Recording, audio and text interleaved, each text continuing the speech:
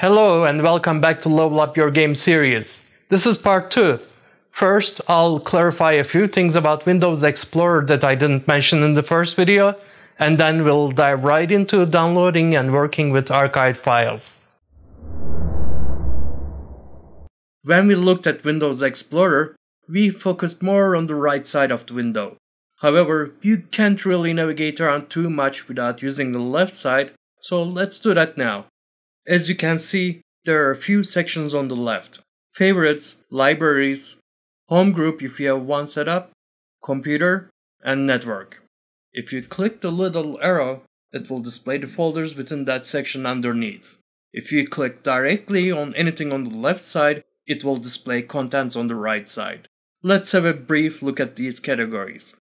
Network is a list of devices on your local network. Any computers and printers you have on your local network will be listed here for easy access.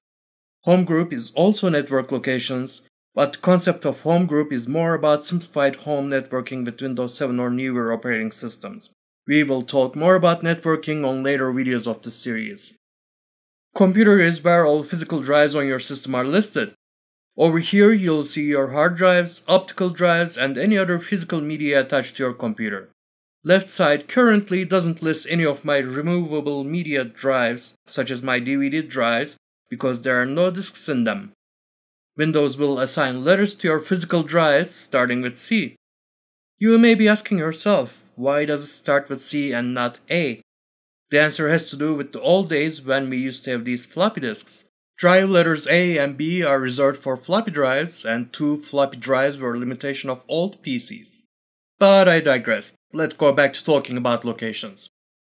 Libraries are a listing of my document folders on my hard drive for easy access, such as my music files, pictures, videos, and so on. Favorites, as the name suggests, are favorite locations. By default, it will have a few locations, but you can easily add as many folders as you'd like.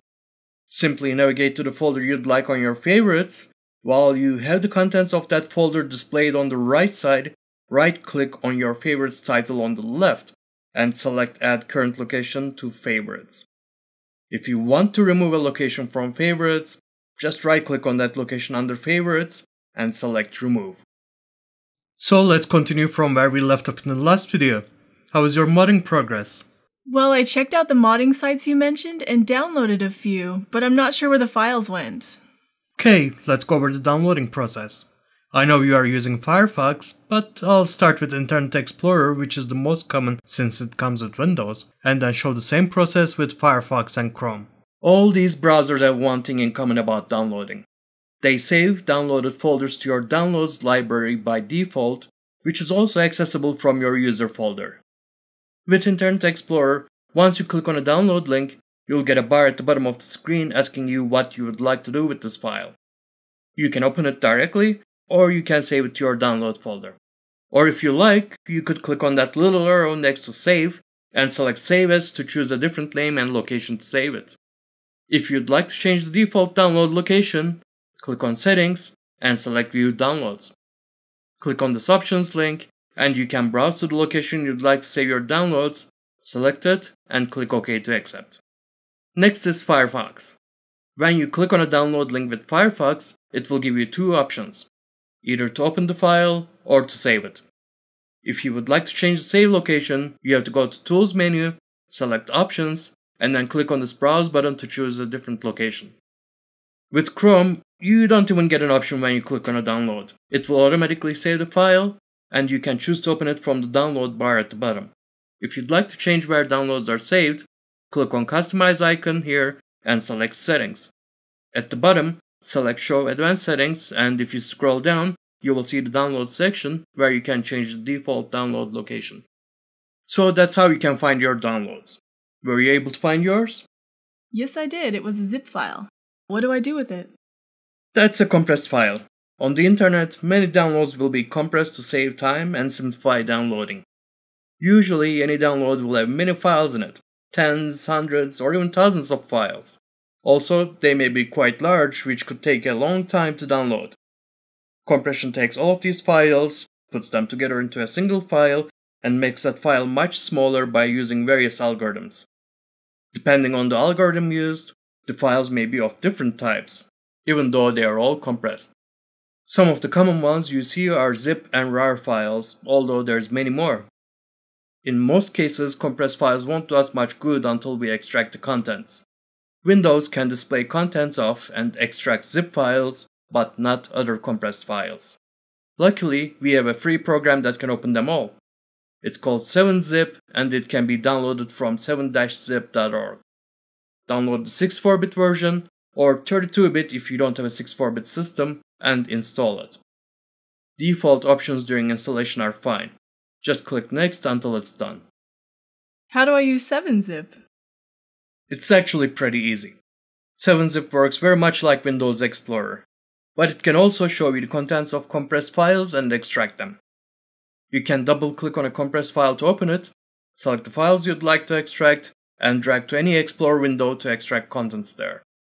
Or you can click on the Extract button here, select the folder to extract to, and click OK to extract files.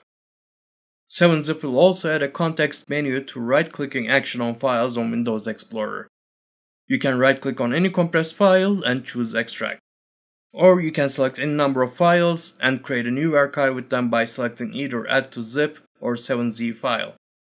Feel free to play around with it and get comfortable using it. Got it. So I downloaded this file, found it in my Downloads folder. Now where do I extract the contents to? Now that really depends on the game. For Skyrim mods, usually the contents of the archive are copied under Skyrim's data folder, and even then, there may be exceptions. The best thing to do in this case is read the instructions that come with the mod. You may either have to read the page you downloaded it from, or it may have a text file that has these instructions in the compressed file.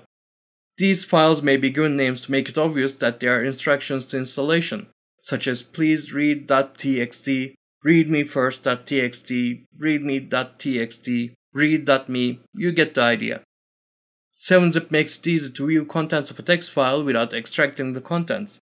Just right-click on the file and select Edit. It will open with Notepad so you can read it. That's all there is to it.